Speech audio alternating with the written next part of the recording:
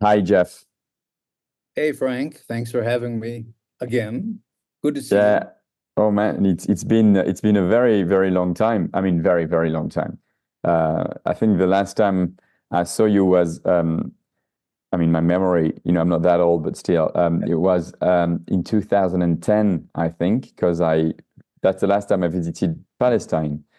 I was denied entry in 2013 and I haven't been back since. So it's great, honestly, to have you on, and it's great to be able to have a like this conversation with you. To give it a bit of context, I first met you in 2007 in my first visit to Palestine, a visit that actually changed everything in my life. Yeah, once you've seen it, you can't unsee it. I keep That's right. repeating this, but this was really like what 2007 in Palestine was for me. And I was part of a tour with a very good friend, Linda, and ICAD, so the Right. Israeli Committee Against House Demolition that you founded.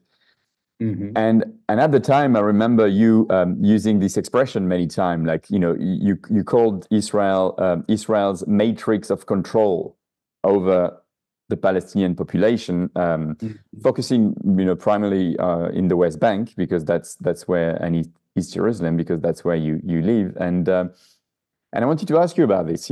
We're going to talk about Gaza, and obviously the focus is on Gaza right now. But Israel's repression in the West Bank has also accrued heavily in the last few months. And I was wondering, in a way, I hope you can keep it short. What's, in a way, what's the main lessons you have learned from your 30 years now experience in the West Bank? Well, ICAD, the organization I run, the Israeli Committee Against House Demolitions, is a political organization. So we resist, we rebuild homes. I go on speaking tours, I write books, we produce materials, educational materials, we work with other groups, but we're really political. And if you look at it politically, in fact, what's happening in the West Bank, even though it's being overshadowed by Gaza, is actually much more important than what's happening in Gaza. Gaza is fairly marginal to Israel. The West Bank is where Israel is expanding into. And Zionism's whole purpose was to Judaize Palestine, to transform an Arab country into a Jewish country and what we call Judea and Samaria. The West Bank is much more important for Israel and Jerusalem than Gaza is. And so that's where we really have to look. And the idea of the matrix of control was this, that Israel wants to control and basically Judaize with its settlers. There's 750,000 settlers today in the West Bank, and really make it a part of Israel. But it can't annex it because if it annexed it, what do you do with the Palestinians who are, 5 million Palestinians in the occupied territory? And so you're in an apartheid situation. And you can't formally be an apartheid. International community would have to demand equal rights for Palestinians. There wouldn't be a Jewish state. So Israel's solution is no solution. In other words, we build this matrix of control of settlements and highways and checkpoints and legal regulations on Palestinians and house demolitions and taking land and preventing farming and confining the Palestinians to these small 185 little islands in what we call areas A and B of the West Bank, East Jerusalem, and of course, Gaza, which is a destroyed concentration camp. So the idea then is that de facto, this is all Israel. It's all Jewish. There's nothing to prevent Jewish settlement. It's all incorporated into Israel, but it's not official. It's like a permanent, steady state. We just keep the whole thing going. And then, of course, the two-state idea is used by Israel and governments as a conflict management tool. So you're always promising the Palestinians, yes, there'll be negotiations. Yes, we want your national rights. Yes, there'll be a Palestinian state, but you never get there. There haven't been negotiations now for 10 years, since 2014. And so that's the whole idea of the matrix of control. and that is to basically fulfill the purpose of Zionism, which is to settle the entire land of Israel and Judaize it and create an apartheid regime, but to do it all under the under this threshold in which the international community has to react. It's not an official apartheid regime. Israel hasn't annexed. The Palestinians aren't officially in a Bantustan. And so the whole thing is then going like this forever and ever and ever and ever. And that's the way and Israel continues to Judaize, and that's basically how it wins. And another thing I remember you telling us, because we were a little group, is that the apartheid wall, the separation wall, was a way for the Israelis not to see the Palestinians, and in a way to continue living a normal life, while on the other side of the wall, people struggle to survive, to eat, to feed their children, etc. So in a way, like erasing the Palestinians out of Israelis' consciousness has been a key part of the Zionist project, right?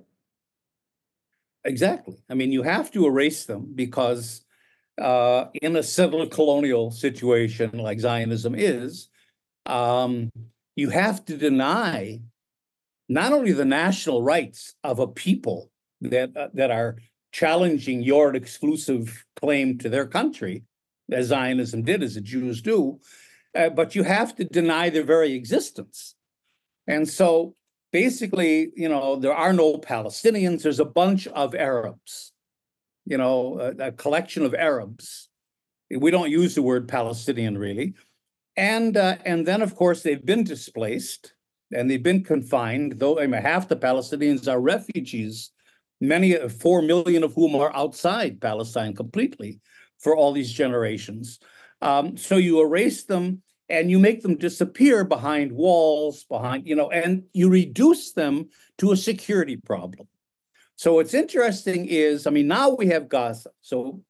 But what concerns Israel about Gaza is only the hostages, the Israeli hostages. It isn't Gaza.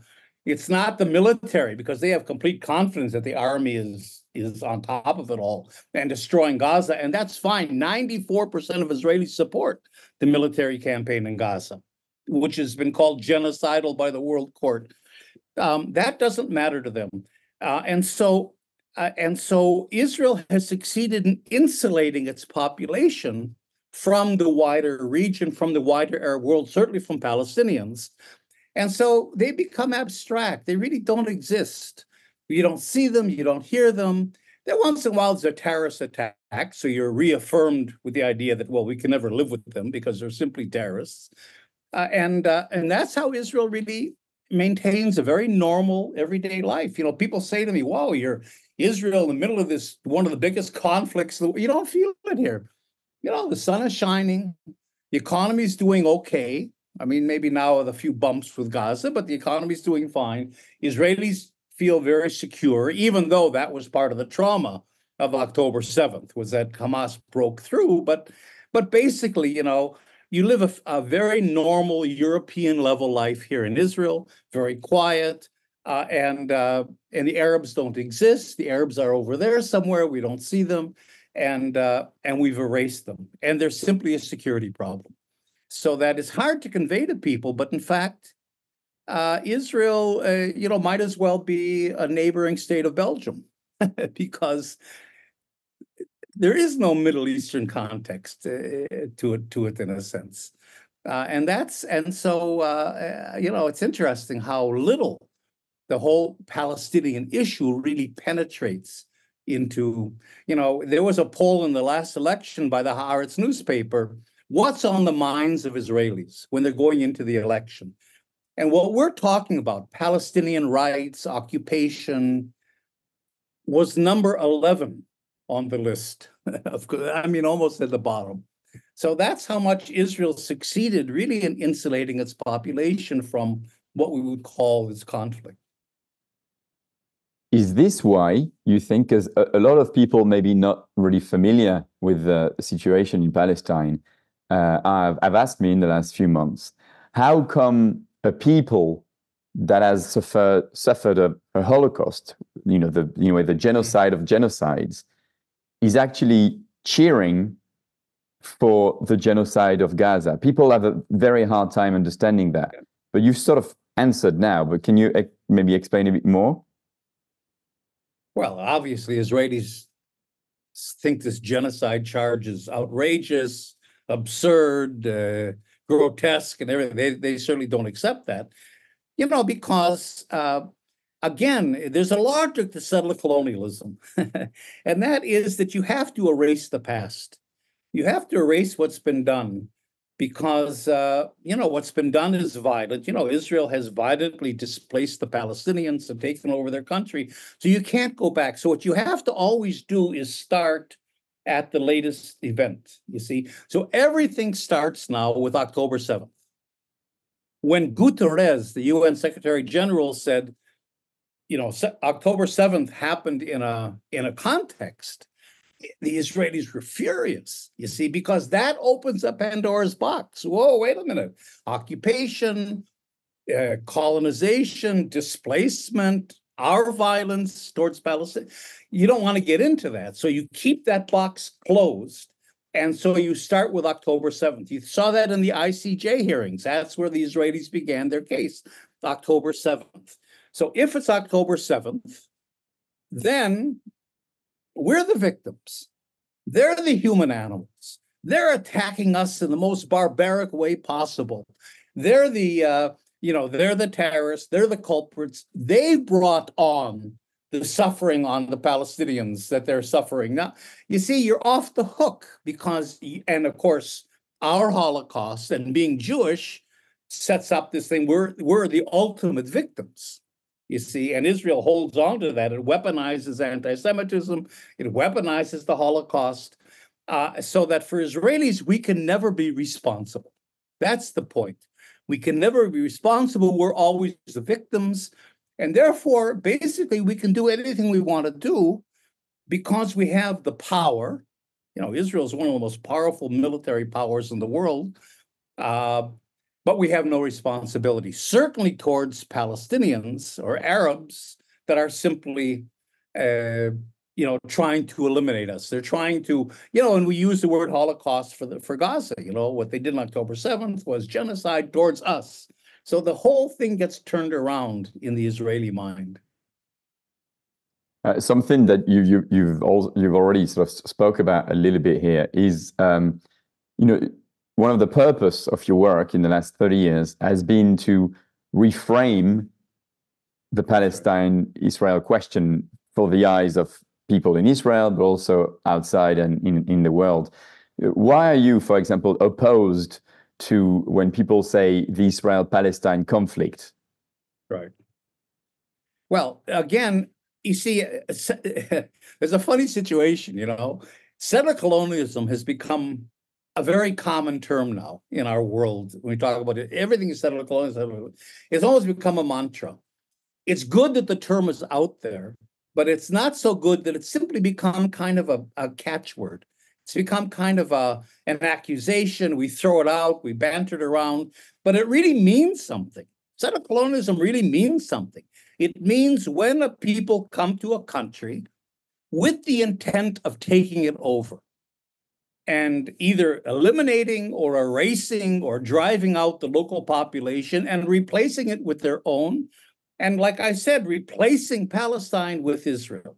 That's the logic, and everything fits into that. Well, settler colonialism is unilateral. There's no conflict here.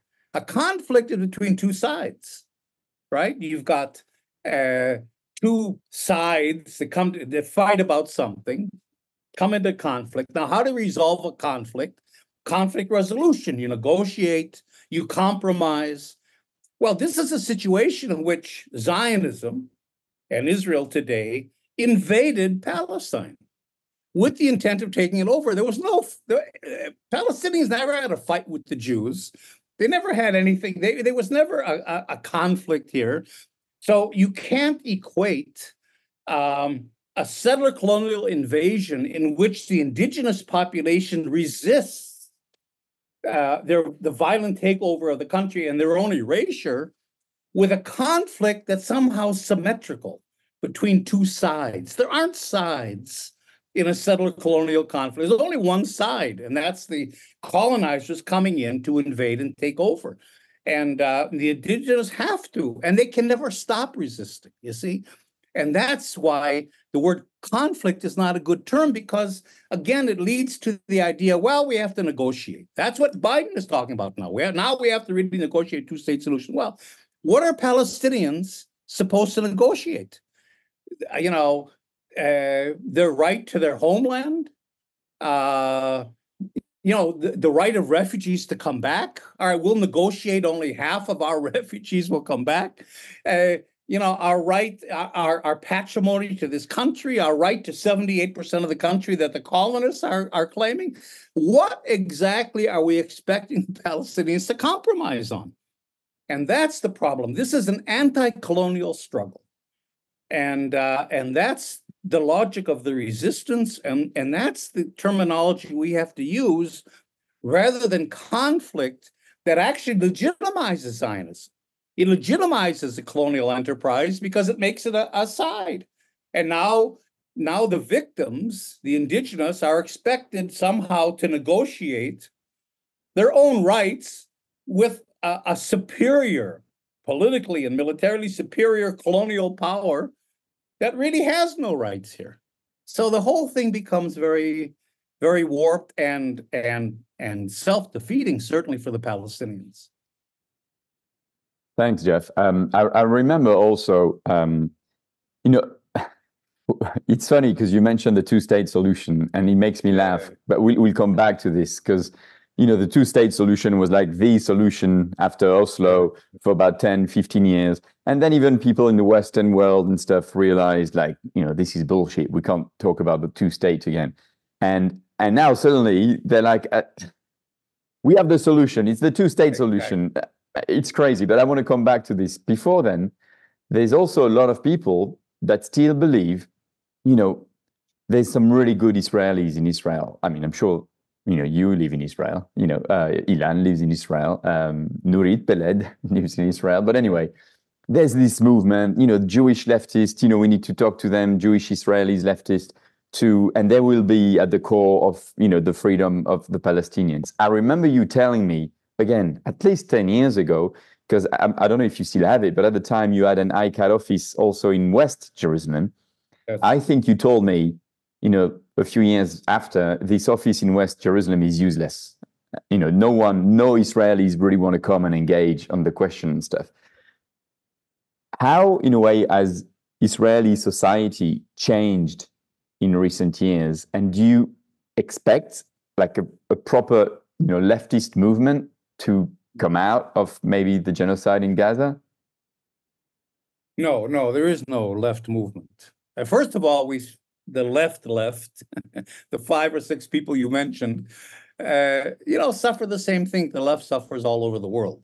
And that is, we're not organized. We have no political programs. We become a social movement or a bunch of disconnected groups, single issue groups that protest. And once in a while we have a demonstration somewhere, completely ineffective. I have no, that's another story about how could we build a more effective left all over. And so the Israeli left here has really disappeared, basically. There's a few small groups that protest, in Sheikh Jarrah, they go down to the South Hebron Hills and they build, bathrooms for people.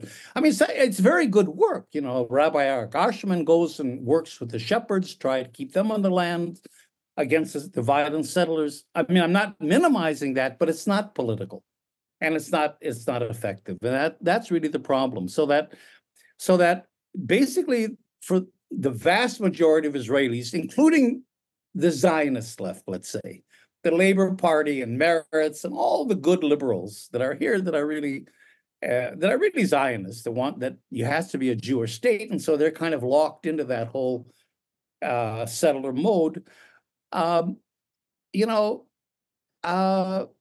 They can't go anywhere. They're trapped in because there has to be a Jewish state. And because now there are 750,000 settlers in the West Bank and East Jerusalem that we can't bring home, there's no will domestically or internationally to force all those people back. There is no Palestinian state.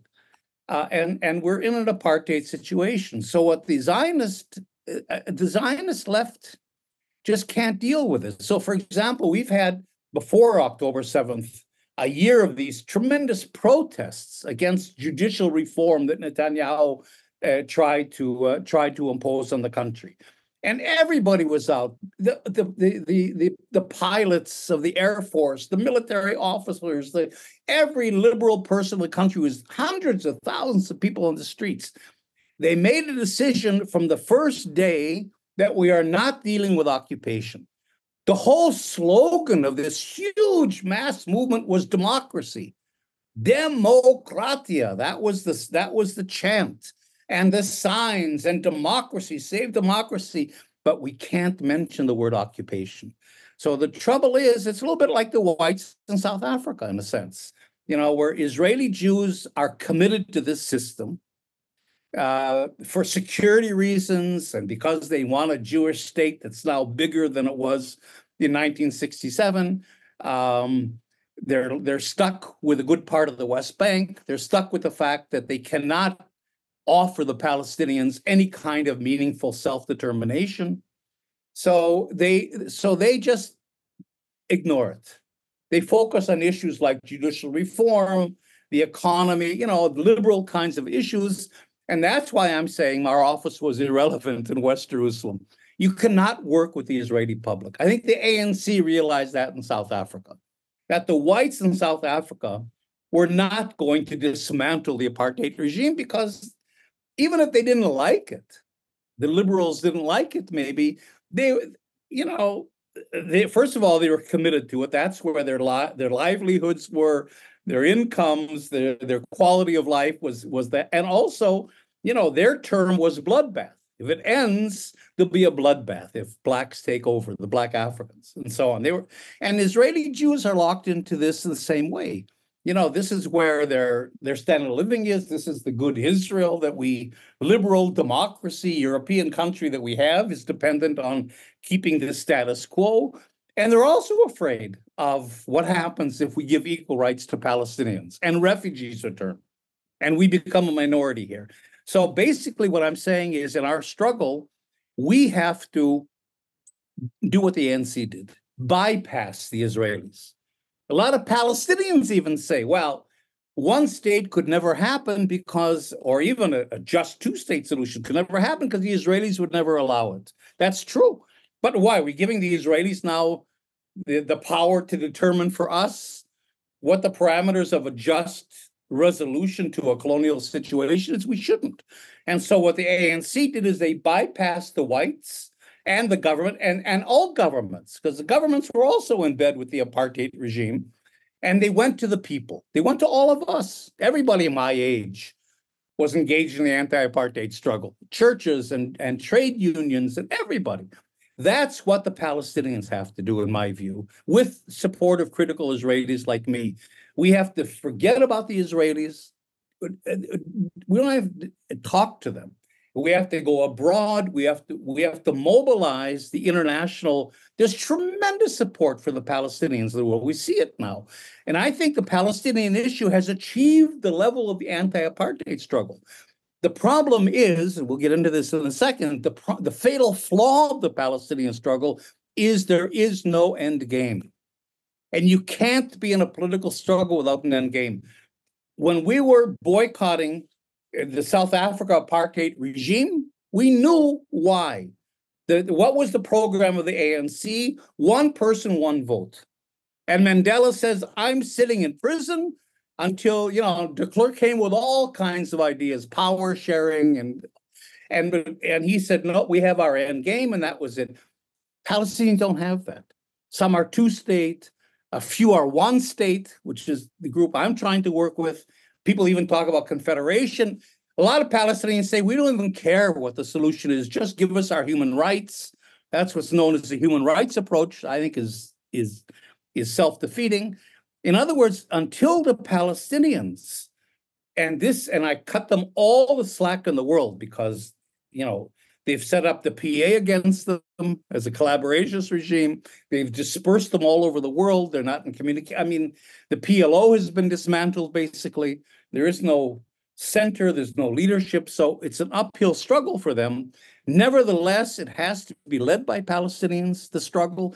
And there has to be, in the end, a critical mass of Palestinians that come behind some kind of an end game. And if they can do that, then they can mobilize this tremendous support abroad. In other words, all the groups all over the world that exist, Palestinian solidarity groups, doing BDS and lobbying and campaigning and the huge demonstrations, that's all great.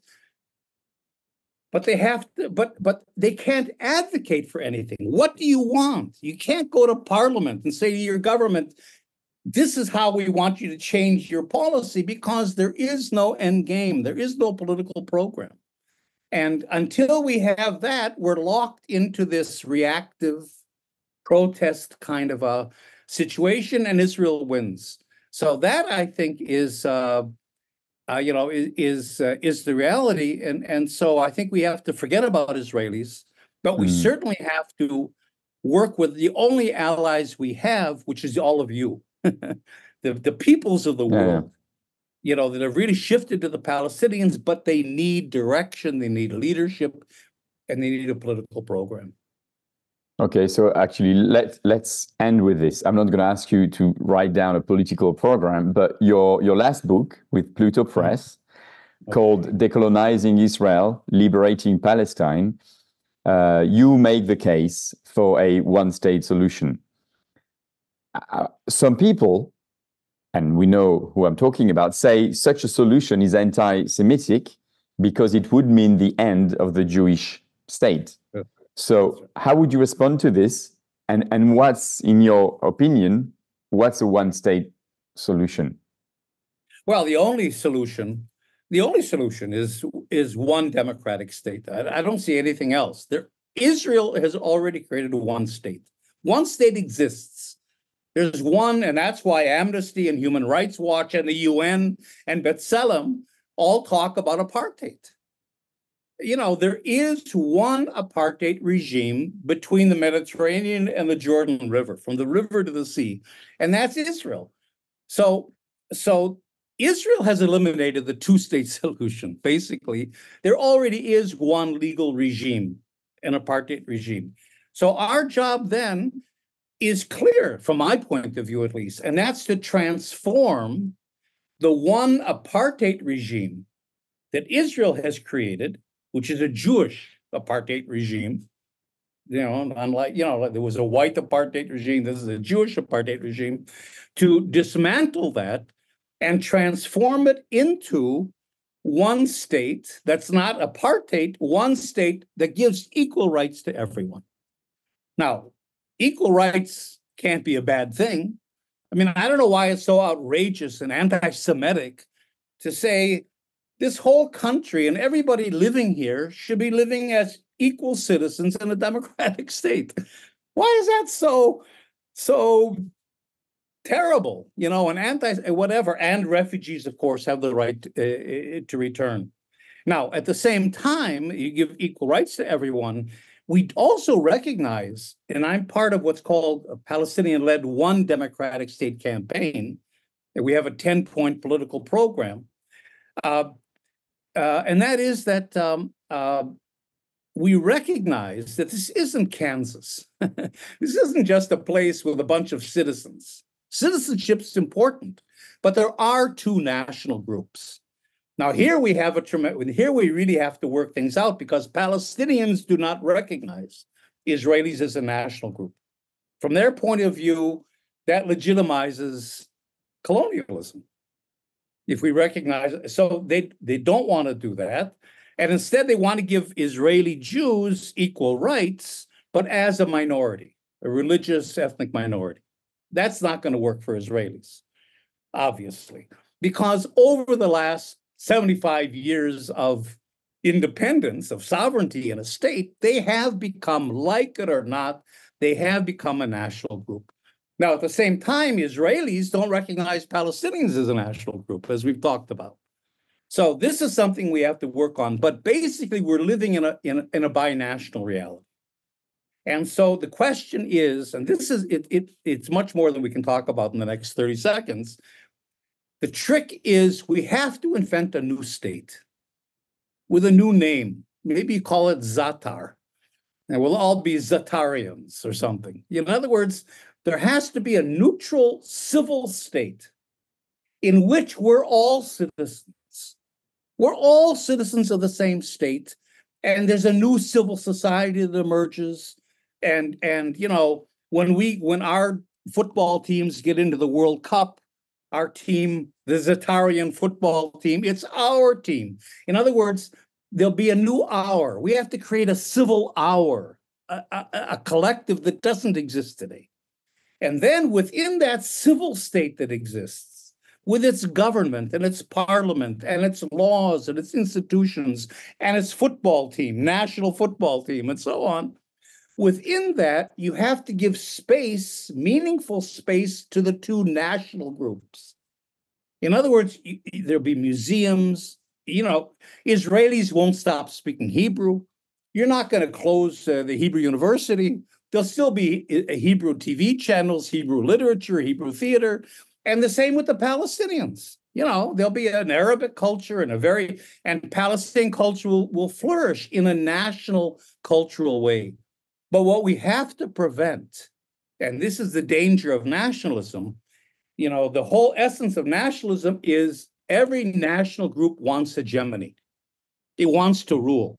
And so these two national groups are going to be against each other, and they're going to be against the civil state that exists, because Palestinians will want this to be a Palestinian state. Israeli Jews will want it to be a Jewish state. You always have that.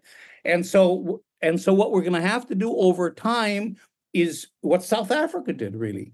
Strengthen the civil state, strengthen the citizenship, strengthen the idea that we're all living together, we're working together, strengthen the civil identity, especially among young people, and contain this destructive impulse of nationalism to break it all apart and dominate. So that's going to be the tension. A civil state that gives space to national groups, but doesn't allow them, only within the framework of the civil society. Now, there isn't a Jewish state. That's true. You cannot have in the 21st century an ethnically pure state, especially in a country where the Jews are the minority today. You can't have that unless you have apartheid, and I don't think you can justify apartheid, because apartheid is not anti-Semitic. It gets crazy. So what we have to say is there will be Jewish self-determination, if you want to say, Jewish expression, national cultural expression, within the framework of a common state that belongs to all of us. And that's going to be hard to do, and it's going to be a whole process, but I think it's the only way out. And it's not anti-Semitic. On the contrary, you don't have to dismantle settlements. Israelis can live in the land of Israel. You can be religious. You can go live in Hebron if you want to. The whole country. In other words, and you're free from this idea of us and them, and we're invading, and we have to have exclusive settlement. No, we're all living together, but we're living in a shared country, basically. And that's, I think, the vision that we have to try to, I think it's the only vision that's realistic. Hard, but and the only thing that really is going to resolve this in a way that's just and that really works. Period. Thanks, Jeff. No, as usual, it's everything you've said is very interesting, and it's enlightening as well, and it's realistic. What a lot of the things that the media and Biden are talking about, we know is complete bullshit, but to actually, as you mentioned, the no solution, this continuous status quo that Can I say one more word? Yeah, of course. Just on that, that's the danger. And that's why we're now beginning to mount a campaign called the campaign against two-state apartheid. Mm. Because Biden is now going to start pushing a two-state idea. But the two-state idea has to be apartheid, because Biden and Europe are not going to force Israel to give up its settlements. So that we're going to really see the emergence of a Palestinian Bantustan. Kind of a two-state solution will be Israel Trans-Sky. You'll have a Palestinian Trans-Sky. Young people don't remember that, or a Bantustan, but these were the little enclaves, non-sovereign, in South Africa, within the wider South African apartheid regime. You'll have little Palestinian enclaves that, Biden could call them a state. Who cares? We'll call it a state, but there'll be little enclaves, non-viable, non-sovereign, non-connected, all divided by settlements within a wider Israeli apartheid regime. So that's the two-state idea that Biden is going to be pushing. So if he wants to talk about two states, I'd rather not talk about two states, but if that's on the agenda, then our campaign, and we're going to publicize it soon, lists what elements have to be in place if you really want a genuine Palestinian state that's sovereign and viable in all the occupied territory, including East Jerusalem. And we have to be the watchdogs. We have to be the monitors that they don't pull, over our eyes a two-state apartheid in the guise of a two-state solution. And that's the immediate, because this is going to happen in the next couple of months. And this is the big danger to the Palestinians, no less than the genocide going on in Gaza. Thanks, Jeff. No, but thanks. It's very important, and you're right. It's very important to push back and to be on the offensive. To be prepared and ready, because we know what's happening. We know what's going to happen. We're too reactive. We're not proactive enough, and for that, we also need more Palestinian leadership. I have to say. Okay. Thanks for having me. Thanks again, Jeff.